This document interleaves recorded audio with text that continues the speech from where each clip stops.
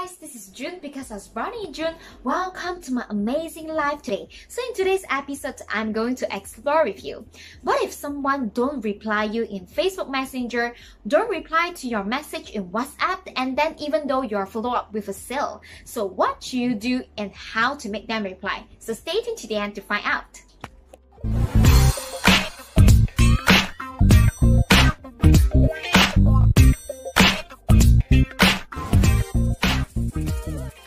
Come back, okay? No matter in what kind of niche or what kind of clients you're serving, definitely we will be in this kind of scenario where I call it in Malaysia, I call it as a Bluetick scenario. So why do I name it as a Bluetick scenario when someone goes missing? It's because in a WhatsApp, you will receive like 2 blue tick.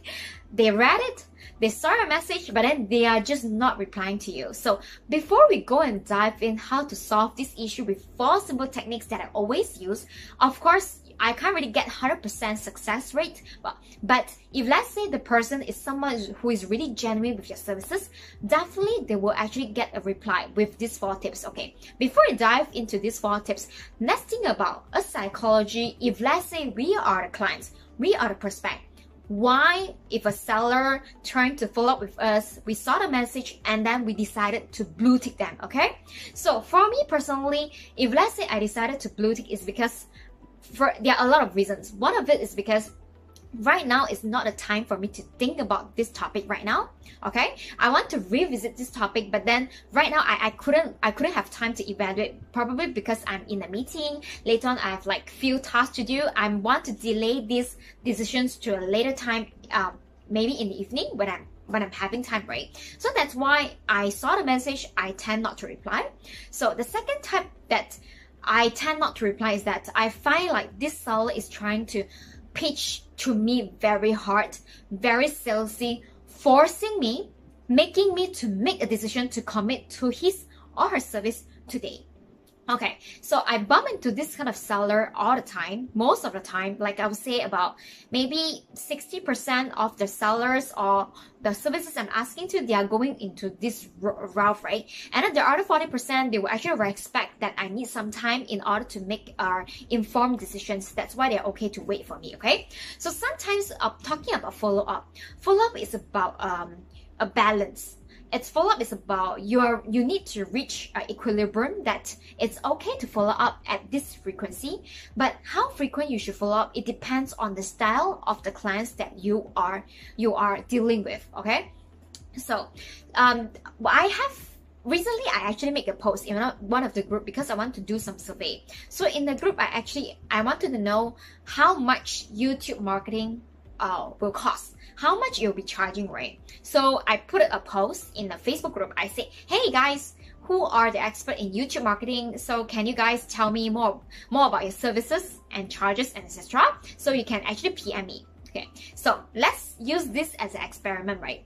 I got about 6 to 7 I would say 6 to 7 vendors, the friends who actually provide these services, PM me personally. Most of them, they are strangers to me, right? So I received three of them. They actually, when they PM me, they said, what is your budget? They directly asked me, what is my budget? That's the first question. Or the second question is that they will be asking, hey June, I heard that you need YouTube advertising. Can I know when are you free to have a talk? Directly on the phone call. I was like stunned. I think about it, that wasn't the question I'm asking for. Like seriously, if let's say we are strangers, directly asking me for budget without understanding my objective, it's really a no-go strategy for me, because to me, you're focusing on closing me rather than focusing on helping me to achieve the goal. Okay, if let's say you do not know what is the goal that I want to achieve, how are you able to try to close me, right? You don't even know what I want. Like, how can you close me for that? So that's the reasons that I see these are the mistakes that most of you guys should avoid when you're providing a service, when you're trying to close someone's. But back to our topic. So if let's say someone's really blue tick you, it can be fall under this category where they felt like, oh my god, you focus more on yourself rather than helping me. That's why I decided to blue tick, right? That could be one of the reasons. But how to basically handle that? Here I have 2 tips. So first tip, I will call it as I shared it before. This tip, I call it as soft follow-up. So what do we mean by soft follow-up? Okay, let's remember the last time that your friend commented on your photo of you going out, or maybe commented on a photo of you sharing a really awesome stuff, or like having a really nice dinner with your family and friends. Let's think about that. If let's say someone comment on your post, it can be a Facebook post, LinkedIn post, Instagram, they comment on something that is very lifestyle related of you, what is the tendency of you will be replying? Most likely very high, right? So if let's say the person that you've been talking to hasn't been replying to you, this is what you should do. Go to their Facebook or Instagram, not to become like too stalky, I would say, like become a stalker, right? Just to pick one or two posts that leave genuine comments, that comment purely on perhaps on their life, okay? So because when you comment that, it's really hard for someone to ignore your message because you are just trying to be friendly, you're just trying to be their friends, okay? So usually I will also try to start a conversation by asking a question related to the photo or a recent post they're having, okay? So tip number 2. You can use this power phrase. This power phrase, it did not come from me. I actually read this book called, oh my god, I forgot the book name.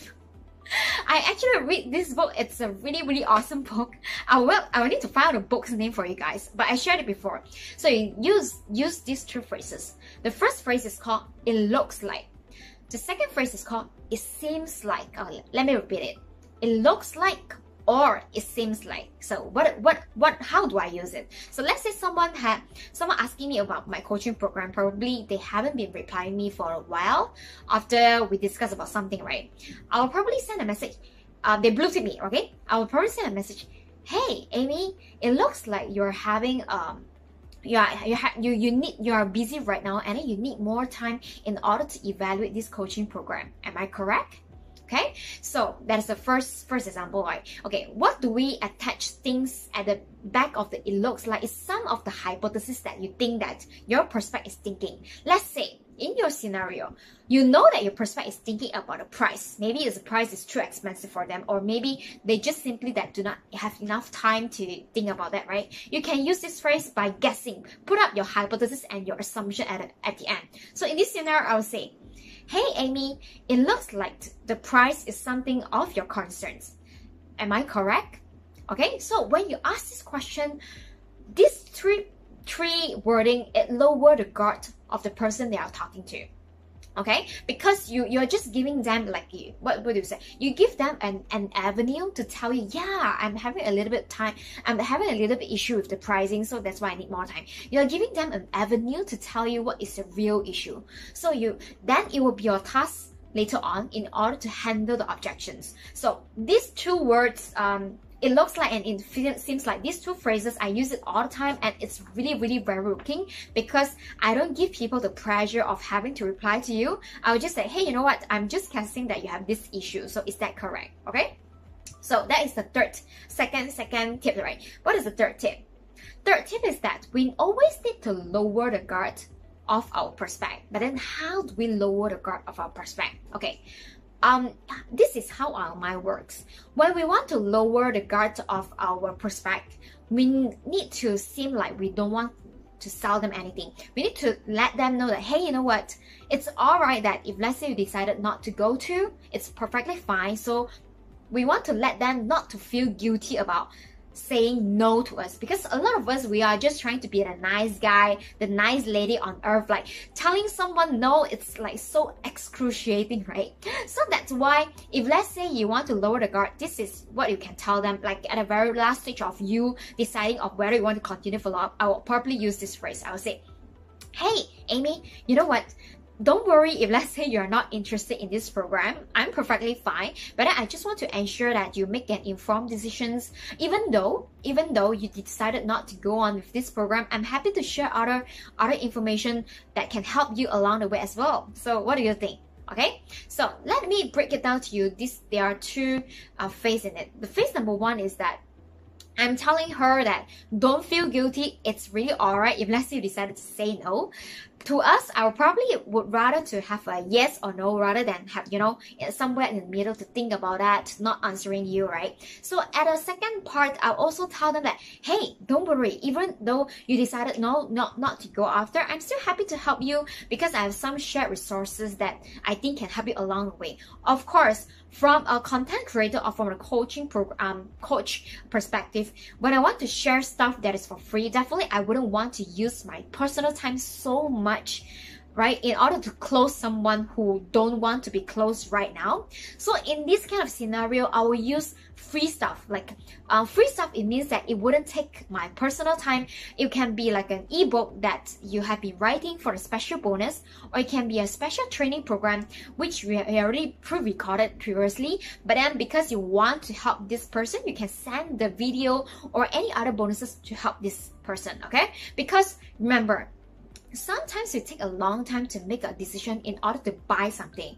And then sometimes someone need to watch you for 60 days, someone need to follow you maybe for 30 days, or some people just need to follow you for few months in order to buy something from you, right? So if let's say you be the kind of person, oh, you're not interested, then forget about it.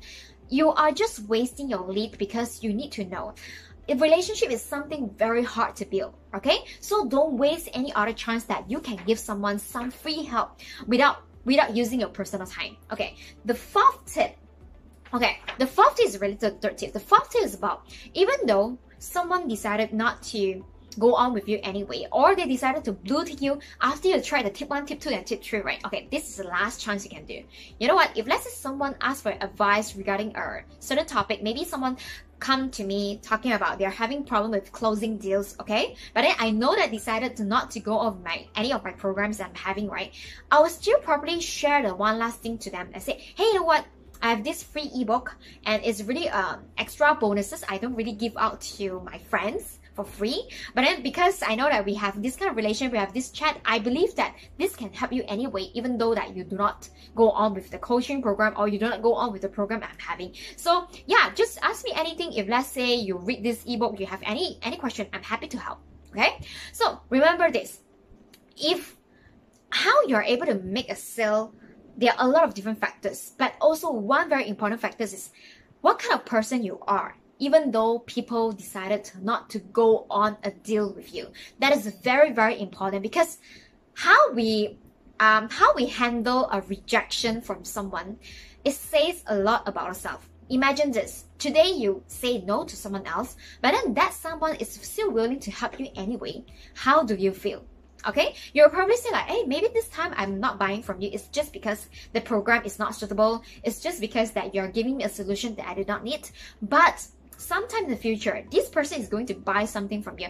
I have encountered so many different times throughout my businesses, not only the current business and also for my previous business. People always come back when they feel like they are not being forced to buy something from me, and then I'm willing to help for free. Okay, so that's the reason why that we have been doing so many different ebooks, giving out free trainings, masterclass, as well as like videos to teach people so many different things, because we want to build the relationship, we want to give values in advance. Okay, so I hope that you find values in this video. If let's say you're watching this, remember to subscribe our YouTube channel. Okay, we have so many different videos organized in different playlists. Like even I have one friend, he told me that by watching my videos, he closed his first sale in his life, like it's about $1,000, and then he earned like $500, and then we haven't really spoken. He just told me that he'd been watching my videos secretly. So if let's say you're watching right now, you know who you are. I'm waiting for a testimonial, okay? But then I know that you're having a hard time, so get well soon, okay?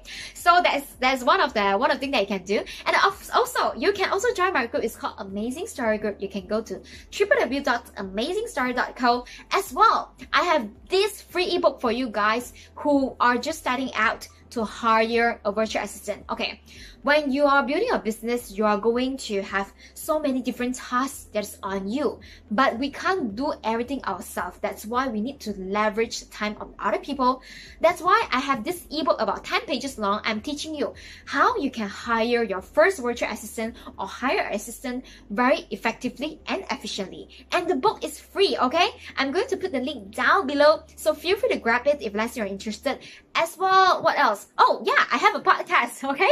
So in my podcast, I'm giving you a new avenue in order to absorb the knowledge I'm sharing, because I know that not everyone are video person, right? If let's say you are an audio person, I have this podcast, I'm going to put the link down below, as well as my Instagram, Facebook group, and everything. So feel free to follow me, okay? And I'm going to launch a coaching program very soon to teach you guys how to close deals faster.